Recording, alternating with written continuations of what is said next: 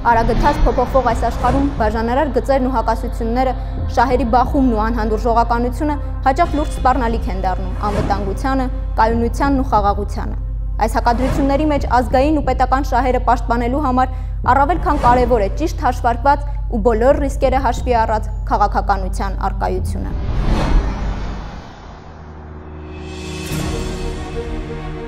Հայաստանը ներգրավված է երկկողմ եւ բազմակողմ համագործակցության գործընթացներում, որոնք ընդգրկում են ավելի լայն տարածաշրջան։ Լինի դա տնտեսական ինտեգրումը Եվրասիական տնտեսական միության երկրների հետ, որտեղ Հայաստանը հանդիսանում է հիմնադիր անդամներից մեկը, կամ փոխադարձ մերձեցումը Եվրամիության արևելյան գործընկերության շրջանակներում, կամ էլ մասնակցությունը Մետաքսի ճանապարհի տնտեսական գոտի նախաձեռնությանը, որին Հայաստանը միացել է 2015 թվականին։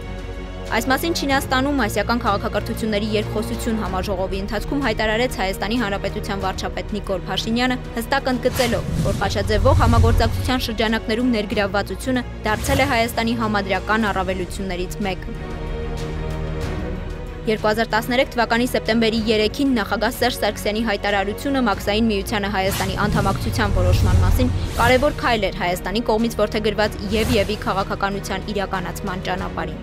Այս քաղաքականությունը վերջնականապես կյանքի կոչվեց 2017-ին Եվրամիության հետ համապարփակ եւ ընդլայնված համագործակցության համաձայնագրի ստորագրմամբ։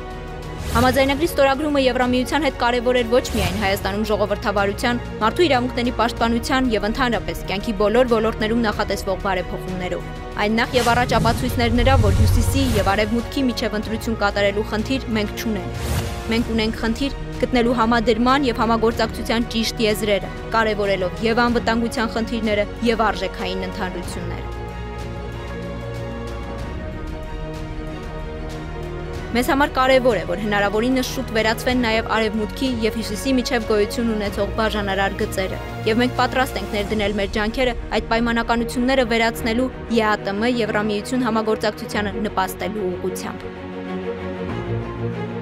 Մեր առջև դրված այս նպատակներին հասնելու համար չափազանց կարևոր է, որ նույն բաժանարար գծերից հրաժարված ու ձերբազատված լինենք առաջին հերթին ինքներս մեր մեջ, հասարակության մեջ։ Պիտի գիտակցենք, որ այնտեղ, որտեղ հնարավոր է գտնել համադրման եզրեր, չպիտի գնանք հակադրությունները սրելու ճանապարհով։ Հանդուրժողականությունը, միմյանց լսելու, միմյանց տեսակետների հետ հաշվի նստելու կարողությունը, ամեն ինչից առաջ պետական ու ազգային շահը դնելու ունակությունը կարևոր պայման է կայուն զարգացման ու առաջընթացի համար։